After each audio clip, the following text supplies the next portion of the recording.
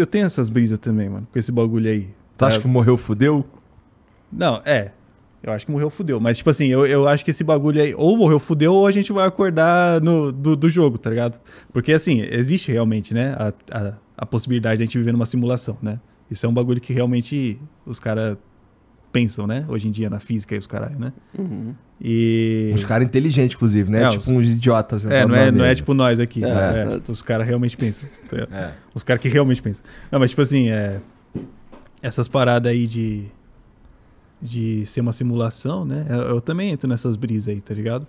Porque eu já vi alguém falando alguma vez assim que, tipo, se um dia a gente conseguisse realmente, assim, tipo, ter energia suficiente, a gente poderia, tipo, criar realmente um mega computador e todo mundo só se plugar no bagulho e ficar eternamente lá, tipo, só curtindo uma vida. Tipo Matrix, tipo Ready Player One. Uhum. São uns bagulho de prazer, assim, né? Porque realmente, né, se a gente vai evoluindo, quanto mais a gente vai evoluindo, mais inteligente a gente vai ficando, mais a gente vai se distanciando da natureza, tá ligado? Selvagem, dos bagulho, né? E a gente vai se distanciando dos prazeres do corpo, os caralho, né? Se um dia a gente se livra completamente do corpo, né? A gente vira só, tipo, sei lá, uma mente, assim, sei lá o que é, né? A gente não vai sentir mais o bagulho do corpo, a gente pode querer inventar um bagulho só pra viver aqui. Que pira, né? É meio que isso que eu acho que... É assim, a gente já simula, claro, não de forma perfeita como a realidade, mas a gente já simula ambientes sociais digitais, né? Então, se a gente consegue simular ambientes sociais digitais, a gente continuar perseguindo as tecnologias, a gente vai um dia conseguir simular um ambiente digital perfeito, né? Quando a gente conseguir simular um ambiente digital perfeito, dentro do jogo, você vai ter que fazer uma escolha, na verdade. Você quer passar mais tempo... Em qual realidade você quer passar mais tempo, né? Isso é maluco de pensar, porque numa realidade... Eu entrei nessa pira uma vez com o Sergião, o Gordão Foguete. E aí a gente for parar pra pensar que num mundo digital que você consegue escolher como é teu avatar, por exemplo, ou algumas outras coisas sobre a realidade, qual é o sentido de vir passar mais tempo nessa realidade que você escolheu menos? Então, exatamente. Tem o Alan Watts, né, que é um cara que eu acompanho, que é um filósofo budista aí, né? Ele faz exatamente isso, tá? Tipo, a gente começou lá atrás, tipo, inventou, sei lá, a fotografia. Daí a gente depois arranjou um jeito de deixar a fotografia colorida. Depois a gente arranjou um jeito de fazer o vídeo e deixou o vídeo colorido. Depois a televisão, depois o bagulho ao vivo. Depois criou os jogos e não sei o que. E no fim a gente vai chegar na conclusão que a gente vai criar um bagulho que a gente já tem, tá ligado? A gente já tá aqui já, tá ligado? A gente só tá tentando cada vez mais chegar mais perto disso que a gente já é, tá ligado? Melhorar a própria experiência também, né? Porque, pra maior parte das pessoas, viver é sofrer de uma forma geral, né? Não existe uma existência sem sofrimento. E a gente conseguir transformar essa existência em algo que a gente consiga controlar melhor, sofrer menos e tudo mais, não vai parar de fazer sentido estar conscientemente nessa realidade. Isso é muito maluco. Será que a gente chega lá, cara? Porque, assim... Cara, eu acho que não vai demorar muito, pra ser sincero. Eu torço pra que não demore muito, pra ser sincero. Tipo... mas aí tu cai na realidade que você vive no Twitter. Eu só mais ficar aqui, irmão. Ah, não, aí é triste. Tem que poder escolher a realidade que você vai estar também, né? Porque senão perde sentido. Então vamos ficar nessa, porque daí você não tem escolha, pô. Essa aqui você não escolheu também. Quer dizer, ou escolheu, né? Porque a gente não sabe, porque o cara que botou a ficha falou, vou jogar com o Miguinho, tal. Lançou a ficha. E aí saiu o que é agora que tá jogando com você. Ele escolheu, tá ligado? Iniciar esse jogo. Porque eu acho que não dá pra botar a ficha sem querer. Sabe? Os caras têm que começar a deduzir como é que é o bagulho lá. Tá ligado? Difícil, cara. E quanto mais eu penso nisso, às vezes me dá uma cãibra do cérebro. Não, assim, porque sabe? Não dá. Então, é um mecanismo de defesa do jogo. Você não pensa não, é porque, tipo assim... Então, exatamente... Isso é mó brisa, assim, quando você para pra pensar realmente, tipo... Assim, na relatividade geral, né? Do Einstein. Que, tipo... Ela explica o universo, mas não dá pra explicar o que tem pra além do espaço-tempo. Porque ali já não é mais nosso universo. A nossa lógica... já é produto do universo, então a nossa lógica não funciona para além do espaço-tempo, tá ligado? A gente não consegue... Qualquer coisa, tá ligado? Qualquer coisa pode existir lá, pode acontecer. Tá ligado? E às vezes eu penso que... Às vezes eu fico achando assim, cara... é maior trabalho pensar nisso aí, deixa eu só trabalhar e pagar os boletos mesmo, entendeu?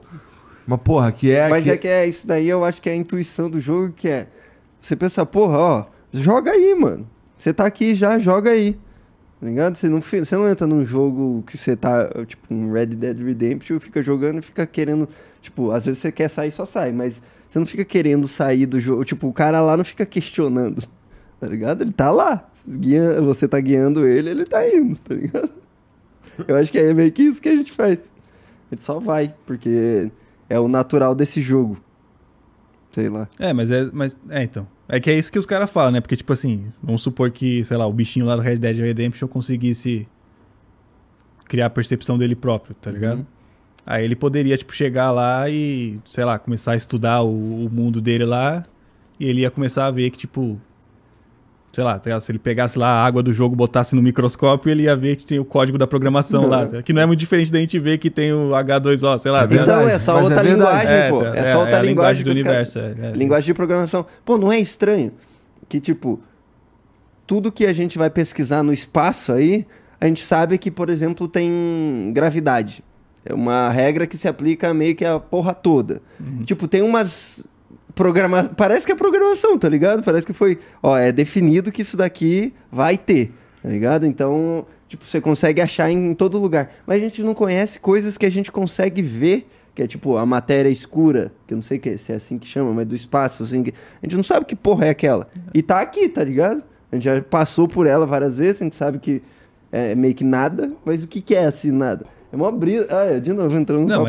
Essa parada da velocidade da luz ser constante, mano, é uma brisa do caralho, assim, tá? Tipo, o bagulho não pode ser maior do que aquilo, senão perde a ordem cronológica dos bagulhos, tá ligado? Tipo, é um limite, assim, o bagulho, tipo, é inteligente, de fato, tá ligado? Tipo assim, pra fazer sentido tem que ser desse jeito, tá ligado? E aí rola umas paradas, tipo, o negócio lá do telescópio do James Webb tirando uma foto e a foto sendo diferente do que a gente esperava, tá ligado? Você fica...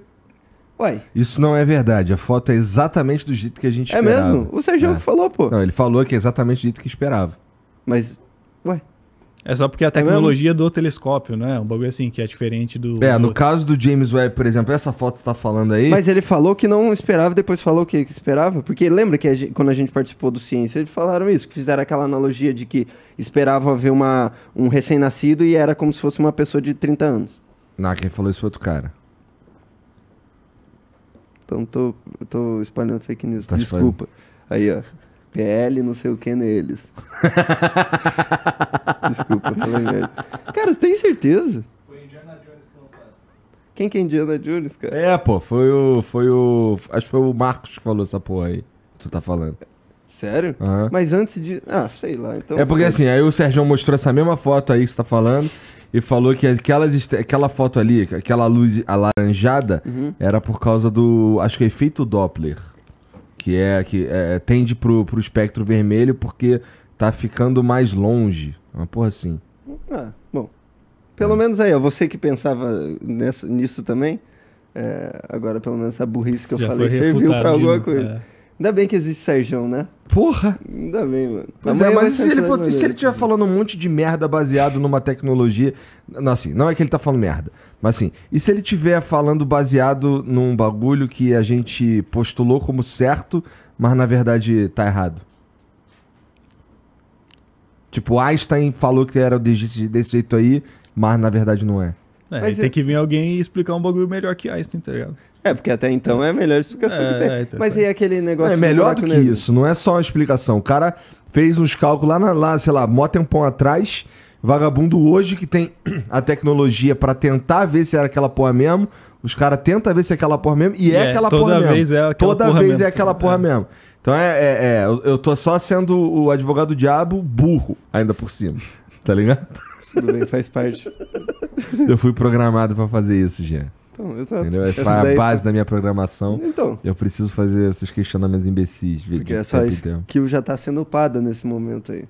Essa skill de speech. Então, porque tá ligado que é um RPG, tá passando de nível, o cara vai upando a parada. Tô ligado.